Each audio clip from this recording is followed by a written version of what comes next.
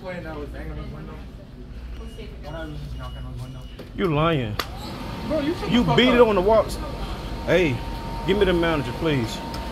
He was banging on the truck. He didn't knock on the door. He banging on the truck. I come to the window. Actually, his problem was banging on the wall of the truck. I said, bro, knock on the door.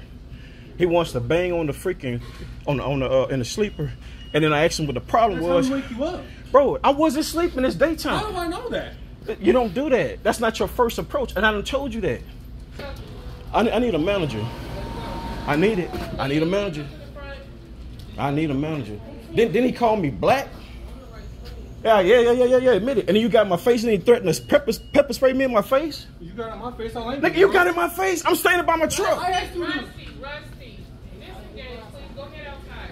Let Lee take care of it. Yes, ma'am. Sir, we're gonna get Lee right now for you, okay, sir? You do apologize. We will get Lee right now. I- Sorry.